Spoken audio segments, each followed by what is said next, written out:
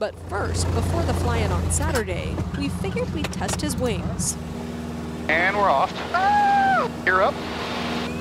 Wow! As Mayor Robert Rickert closes out his time as mayor, he made it a point to recognize one program that's helping keep the community safe. Mayor Lester Miller asks that everyone get out on April 10th and clean up trash in their area to help make the city a cleaner place. City officials say they just want this to be a safe place for families to come out and play. Here in the Pine Needle community in Perry, you can take a walk down the street and see beautiful homes on one side of the neighborhood. But now the city of Perry is developing a 60-acre park on the other side. The legal blood alcohol content limit here in Georgia is 0.08. Now, I have a Solo cup here to show you guys. You can do this at home if you'd like. This lines on the Solo cup show the average drink size, and a can of beer that's 12 ounces is right here, and it contains 5% of alcohol. Tonight, we're here in Monroe County in Juliet, where a mobile home overturned. Now I'll step out of the way so you can see the damage. Here at Emerson River Park, water levels are pretty high. Right now I'm standing on a staircase that would typically lead to the shore of the river. Good morning, Middle Georgia. I'm here in Houston County today at Rozier Park,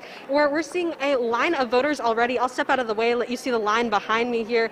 The wait time right now is about 15 minutes. We also spoke with State Representative Ron Stevens, who in 2019 proposed creating a committee that would study how the state could create a railway to travel from Atlanta to here in Macon to Savannah. Today is National Donut Day, and Krispy Kreme is offering customers 2 chances to get free donuts. I'm so excited, y'all. And in hopes of returning to normal, we're learning more details about the latest groups of Georgians who will soon be eligible to receive the COVID-19 vaccine. I'm Peyton Lewis. Coming up tonight on 41 NBC News at 11, during the pandemic, people have been hesitant to go to the hospital for medical emergencies. 2 Monroe County teenagers are in custody. Monroe County Sheriff's Office investigators say they made terroristic threats toward a teacher. I just had to put this 41 sky view on this morning because this is our view from the Coliseum Medical Center here in Macon, and the sky just looks gorgeous this morning. It's actually my grandpa's favorite color. He calls it sky blue pink. Our high for today is going to be 67 degrees. We'll stay sunny and calm throughout the day, and the winds will be to the east at 5 miles per hour. So a nice day to maybe eat outside. Worth every hour that I put into it. It's a joy to fly. Mike Beasley is one of many pilots flying into the Perry-Houston County Airport this weekend for the 2021 Canard Fly-In. And he's flying in on a plane he built himself. About just short of 19 years. I started in Germany when I was in the Air Force, moved the project 3 times, and I won't even count the number of hours I have in it, but it was a labor of love. A fly-in allows pilots from everywhere to come to a particular airport, meet the community, and talk about their planes. Nancy Moore Wilson, the president of the local Experimental Aircraft Association, helped plan the fly-in and says it's a way for the community to come out and learn about airplanes. It's a family event. Just, we'll have the planes here. Just don't touch them, but you can look at all of them. And the pilots will be here to be able to tell anybody all about what their planes are about. This is Beasley's second ever fly-in with his handmade plane that he calls Scooter. He's looking forward to getting to share his love of aviation with others. But first, before the fly-in on Saturday, we figured we'd test his wings. Perry-Houston County traffic along Easy 835 Mike Sierra, flight of 2, departing runway 18 westbound, Perry-Houston County. Oh, you're right, this thing does move. And we're off. Oh! You're up. Wow! I would say it's not a hobby, it's a way of life. It's in your blood. If you love airplanes, everything you do, you sleep, eat, breathe, airplanes and aviation. In Perry, Peyton Lewis, 41 NBC News.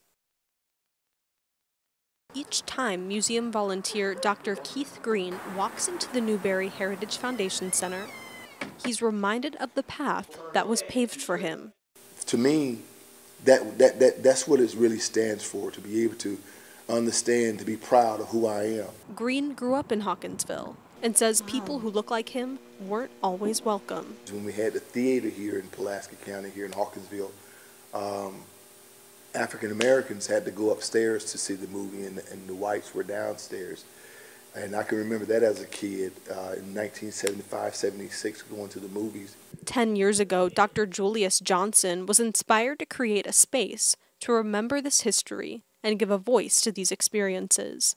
Johnson says he was motivated by Dr. Martin Luther King Jr. to start the Newberry Foundation Museum. We cannot sit idly by witnessing history. We've got to get out of the stands and get on the playing field. Johnson says the museum continues Dr. King's legacy of togetherness by being a source to the community. We try to embrace those values in our food program. You know, we feed over 250 of our residents once a month. Our literacy program, our raising awareness around electoral politics, encouraging people to be involved. Green says getting to be a part of building a better future for his family and community reminds him of why Dr. King's work means so much. To be able to dream, to be able to know that regardless of what society says I should be, that I'm greater than what the perspective is of an African-American man. In Hawkinsville, Peyton Lewis, 41, NBC News.